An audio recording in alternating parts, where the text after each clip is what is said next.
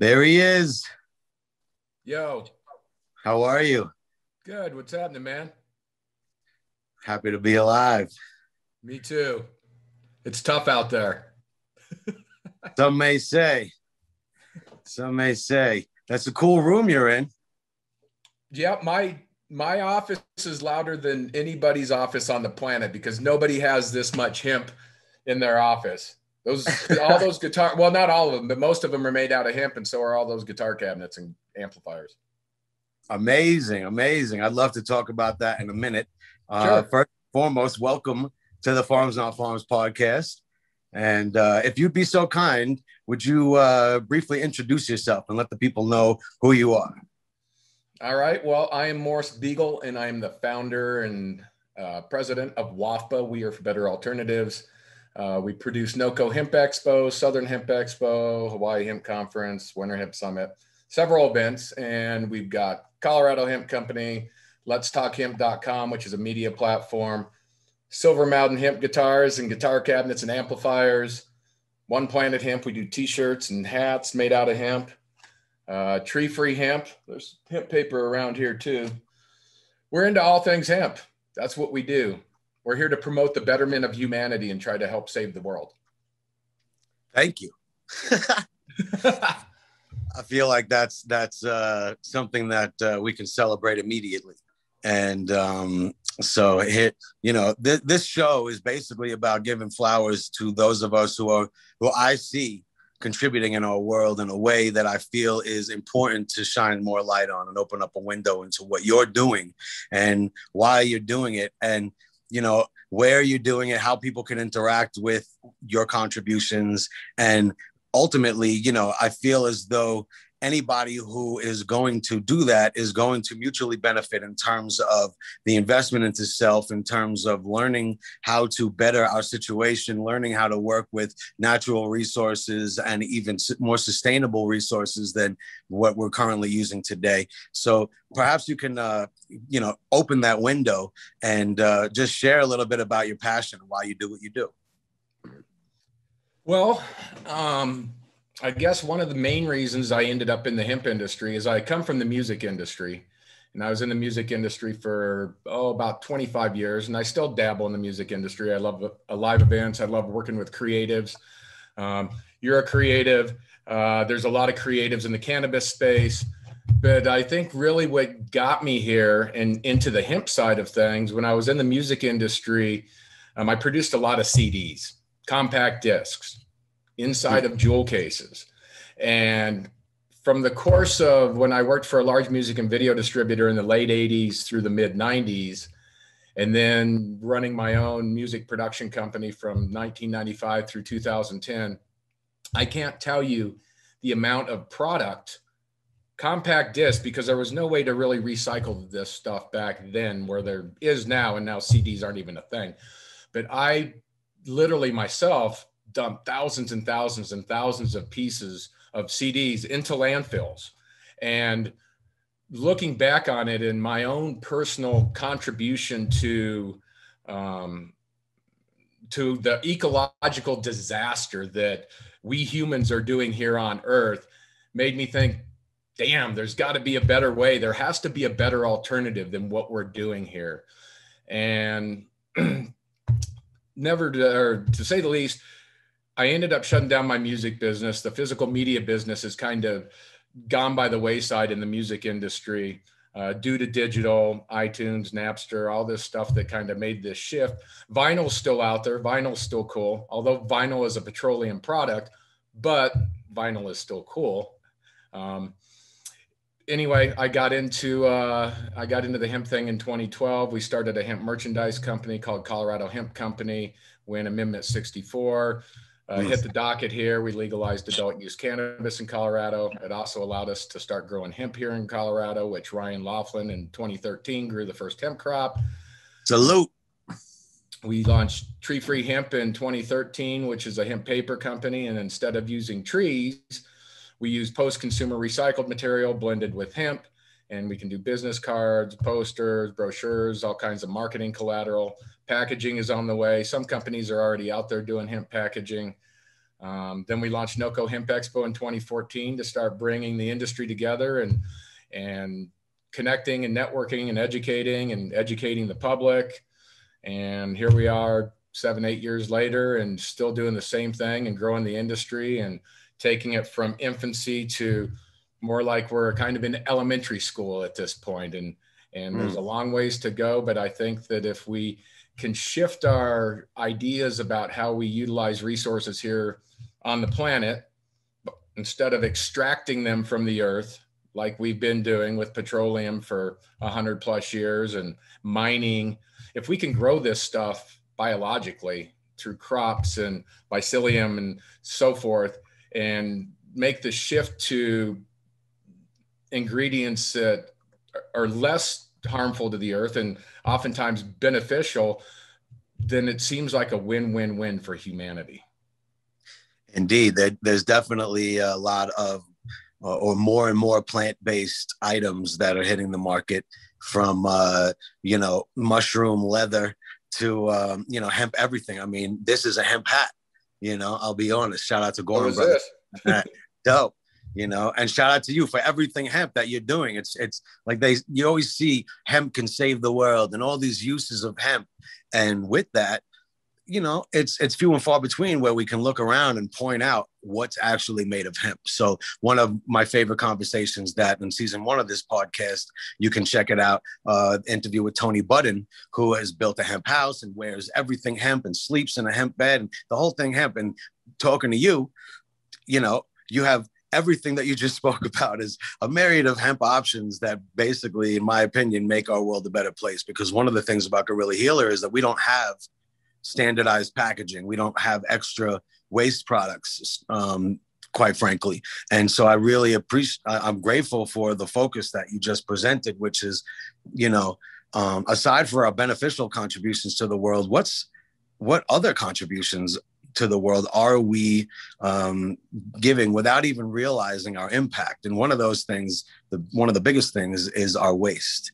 And so, you've heard take pictures, leave footprints. And that means don't leave your trash around, and basically, make the place better than when we showed up.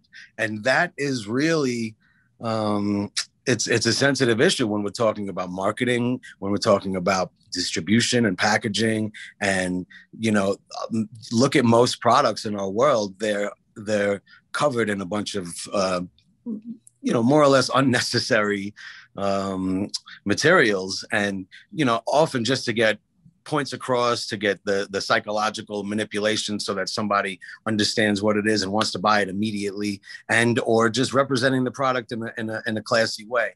And I believe that can happen without creating all this other waste. At the same time, what you're doing is bringing forth you're being the change for the paradigm with which you wish to see. And that is investing the time that you have here on earth into what you believe in, which is bringing hemp to the forefront of the world. And what are the, you mentioned guitars, you mentioned hats and papers. What are the more applicable items that people can look forward to assimilating into their everyday life? And then what are some other exciting hemp options that you're hearing about that are coming to market as well?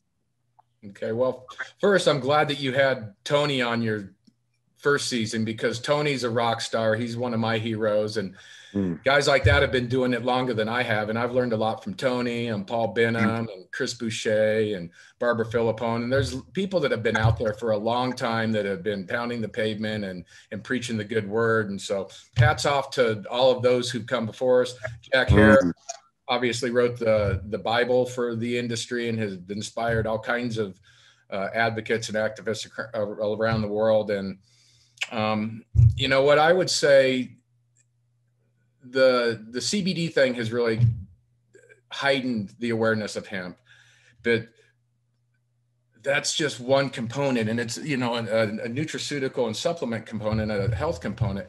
But when we talk about really changing the world with hemp, it's this industrial side of things. It's building homes, it's construction materials. This is what's coming, the green wave of hemp building materials.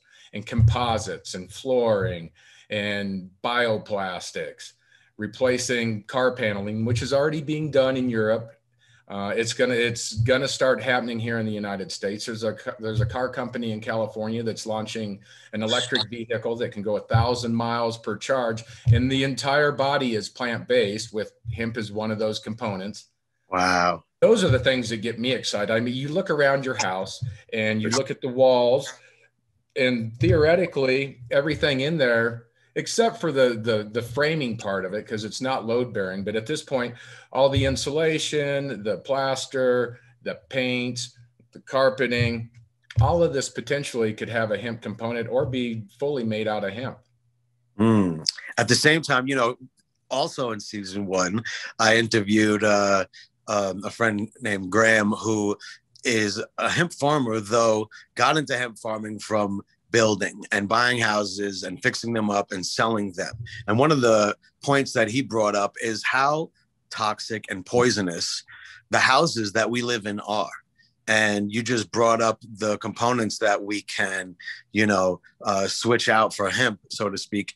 And many people might want to wonder why I would do that, you know. And one of the things that we learned is that hemp has many more benefits compared to the current building materials that are being used, and their level of toxicity that A, breathe off in the air when they're being hit by the sun, and B, actually impact the people who are using them when they're building them. You want to speak a little bit about that?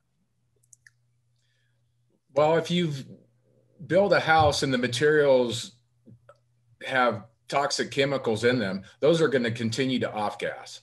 And you're living in an environment where it's really not very healthy. And it's similar to the clothes that you put on your body too. We put a lot of clothes on our body that are synthetic fibers that in turn get into our bodies. And then when you wash them, these little microfibers that end up plasticky, they get into the waterways and they end up in the oceans.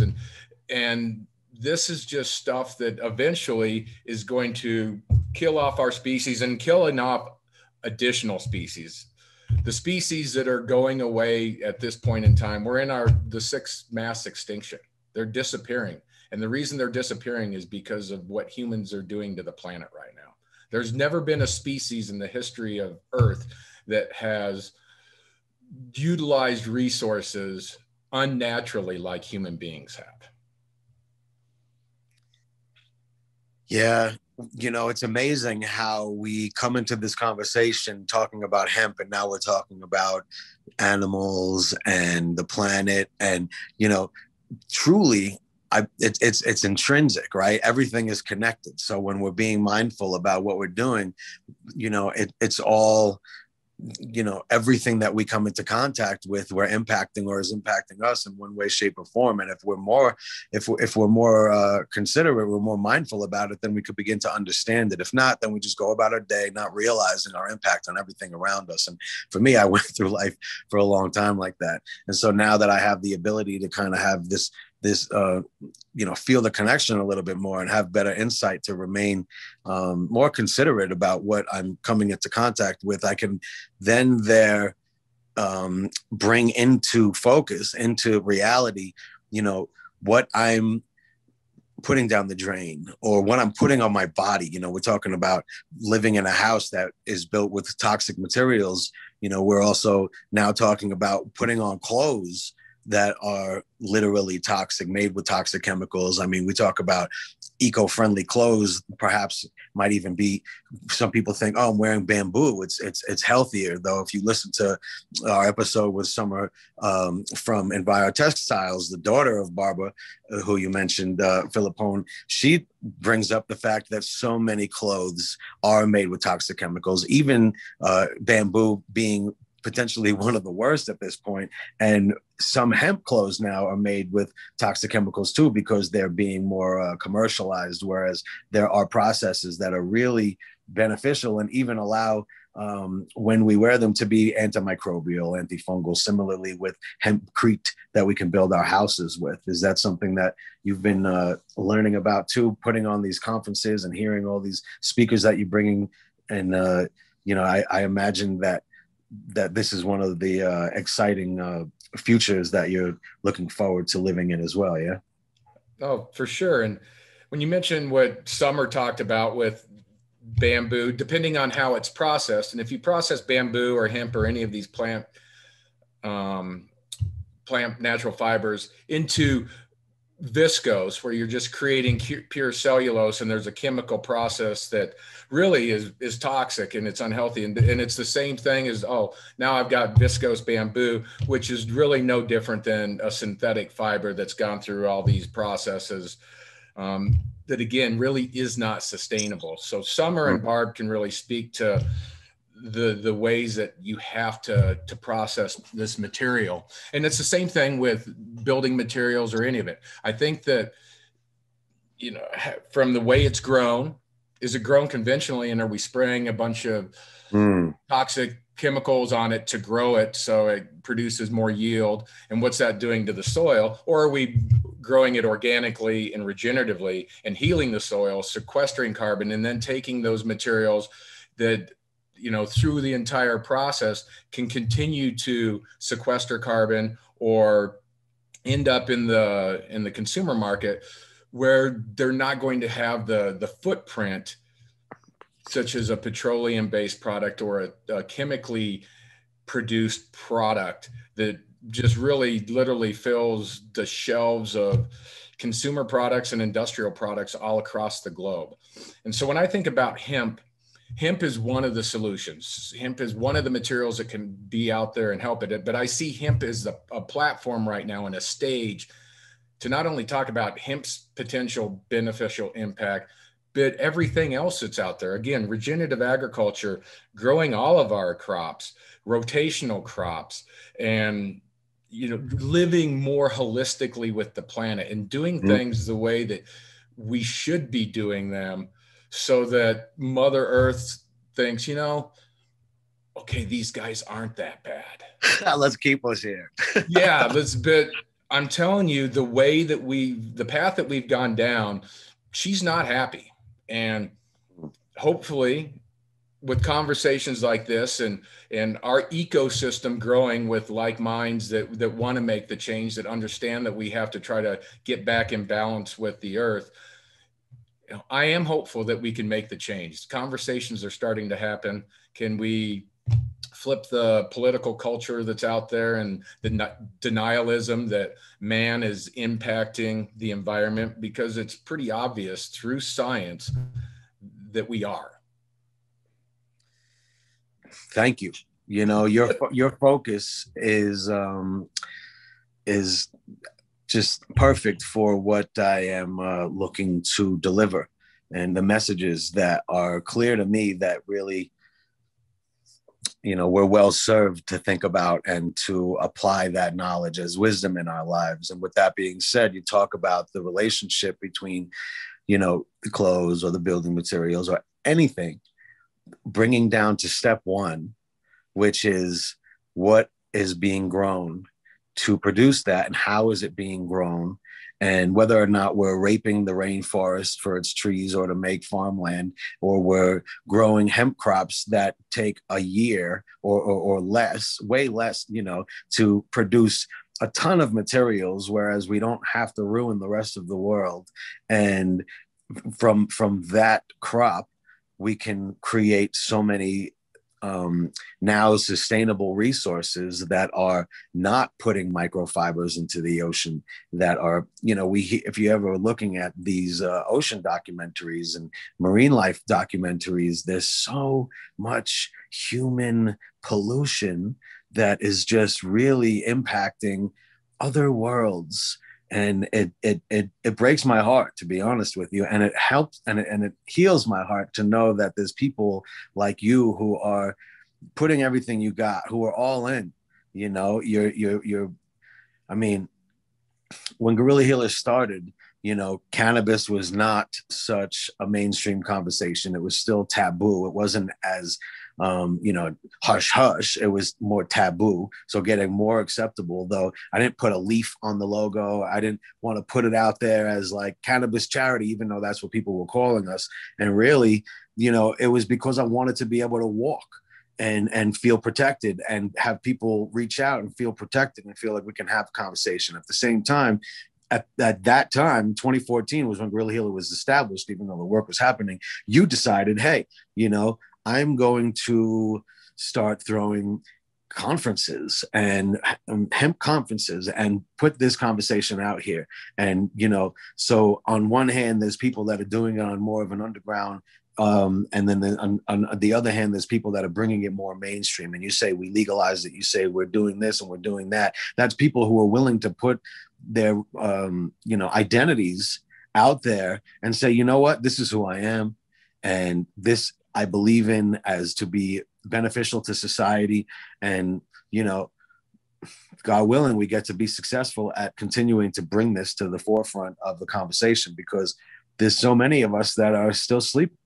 And that's why so many of us are living the nightmare that so many of us are talking about, while many of us are talking about living the dream. And that's really just creating, I spoke to a producer of mine a little earlier. His name is Ill Mind, and he was wearing a shirt that said, "Paint the picture you wish to see." And that's exactly what we're talking about. You want to see things in our world. You can't, we can say, oh, I can't make that happen. But we can also say, hey, life is but a dream. What I want to see, I'm going to paint, and I'm only going to use the colors with which I wish to see. That's beautiful right there, brother. I like that. It's up to each and every one of us. We all make a choice. We can be stewards of the earth. We can be stewards of society. And it's going to take each and every one of us to make that choice. Every day, if I go to a grocery store, I can walk by everything in the store. And you know what I choose? I choose organic. I choose brands that I feel that I connect with, that are trying to do the right thing. In my previous life, it was processed food. It was Lay's potato chips and Doritos and General Mills and stuff that is just conventionally produced, where it's just put it out there. And none of this stuff is healthy. None of it's good for you. None of it's good for society. So it's up to us to vote with our dollars. Who are we going to support? And we can change the General Mills and the Coca-Colas and Pepsis if consumers demand that. And they are starting to listen. And this is where we've got some momentum going, and we just have to continue to build and build and build upon it. And again, it's just not hemp. It's just better choices. It's better alternatives.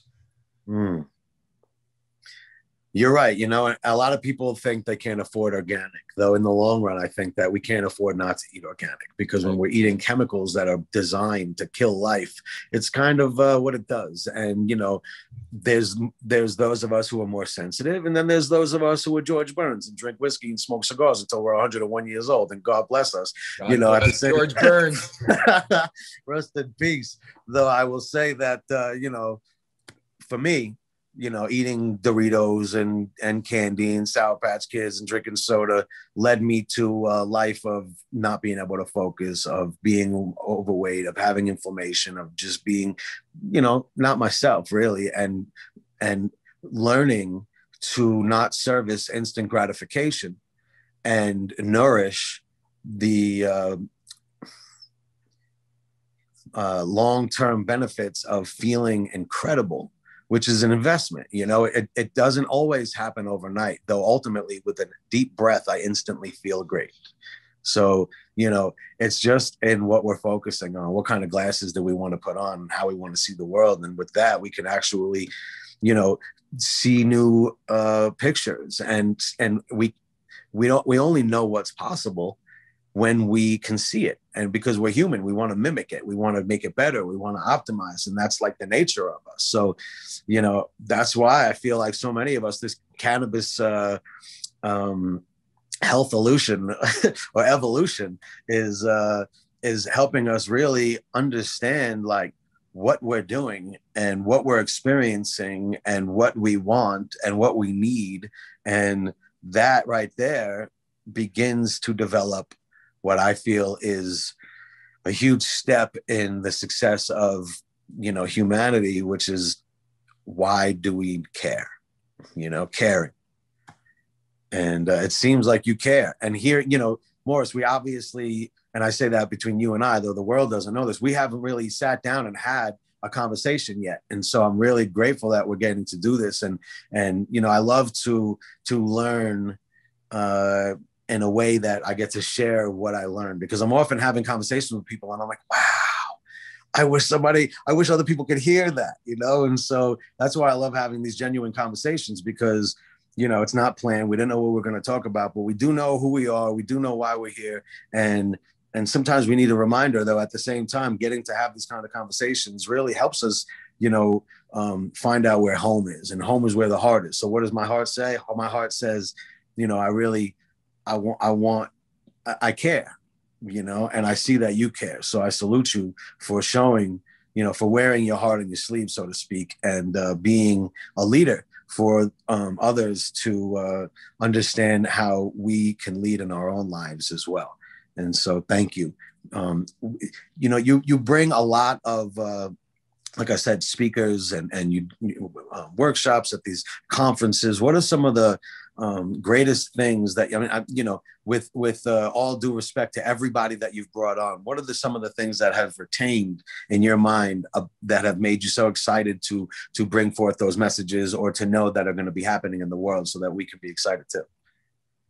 Wow, that's a challenging one there, because I've been fortunate to have so many really good people involved in our events, and you know, I certainly don't know everything, and that's why I bring in experts that can talk about regenerative agriculture, like Doug Fine and Ray Archuleta, Tony Budden, Paul Benham, Alan Dronkers, his dad founded Hemp Flax, and Hemp Flax is out there really changing the world by creating materials that are, you know, going into building houses throughout Europe and building vehicles, and they're creating, these are the possibilities that can really help shift the way we create things, and the way we grow things, and the way we utilize resources here on planet Earth. So hats off to all of them: Barbara Philippone, Annie Rouse, Janelle Ralph.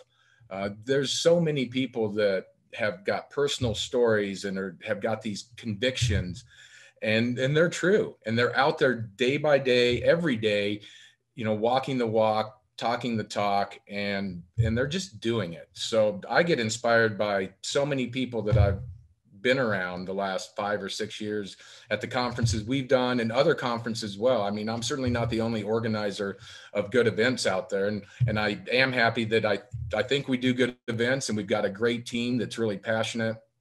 And you know, I just look forward to expanding this conversation and growing our army of advocates that truly want to make a difference in the long term for our planet. Well, thank you. You know, you're doing a great thing, and you're right. There are other events that are being produced, and there are other people in the world that are doing great things. And it shows your level of character that you are here mentioning other people's names and talking about, hey, look into what these people are doing, because, you know, that's who I'm bringing forth to show you, you know, what this industry is achieving. And so, you know, thank you for you know, opening more windows so that people can jump down new rabbit holes and learn more about what's happening in our world.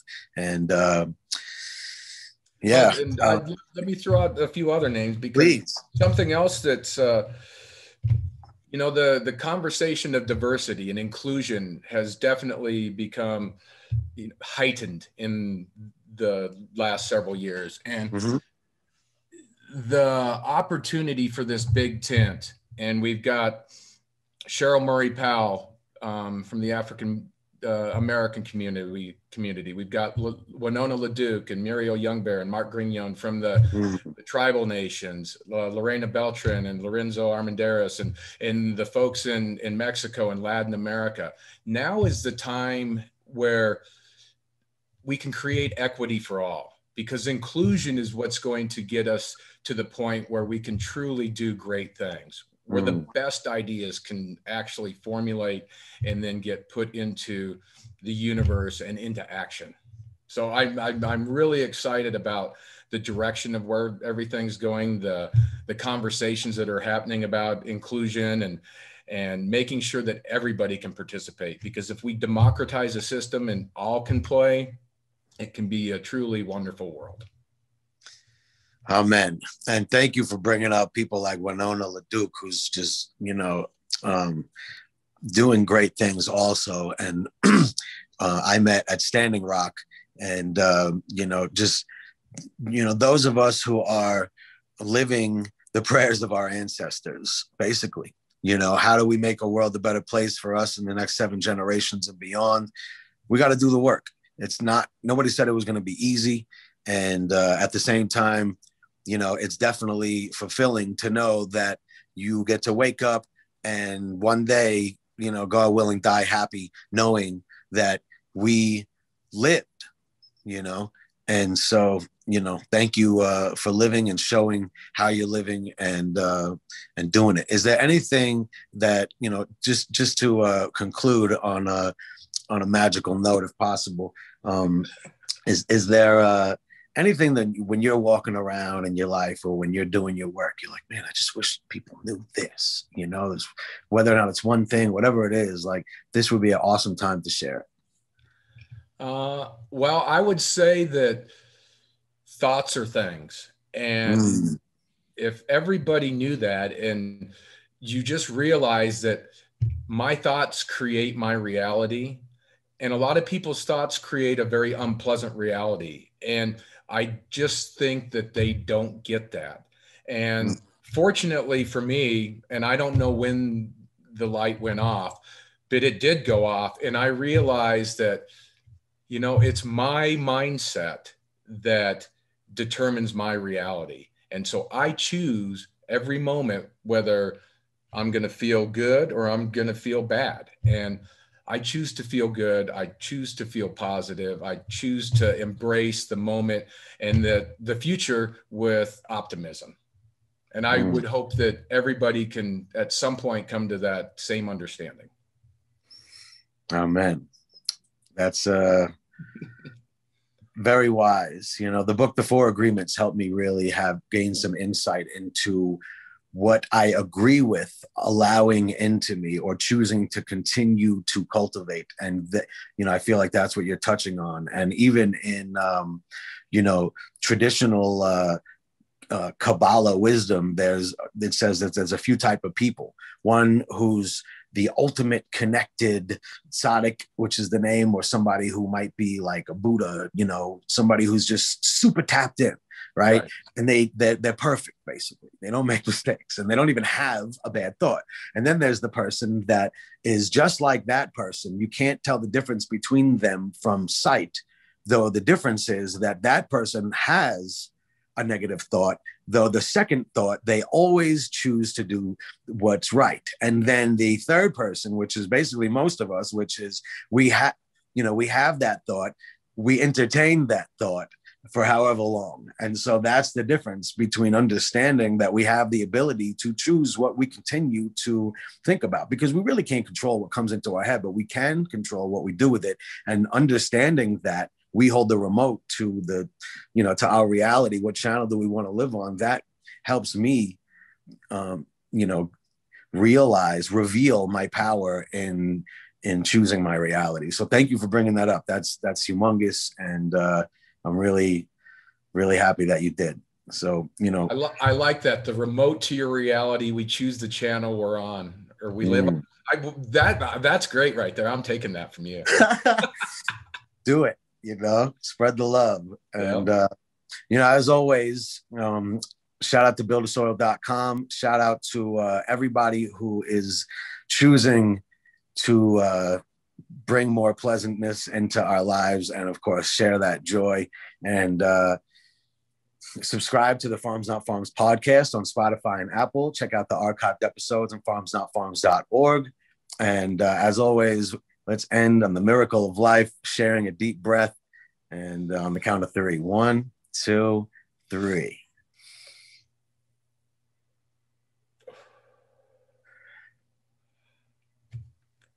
It's a pleasure to be alive with you, sir. Keep up the great work. Thanks, brother. We'll talk soon. Love. Subscribe to the Pharms Not Farms podcast on Spotify, Apple, and Google Podcasts.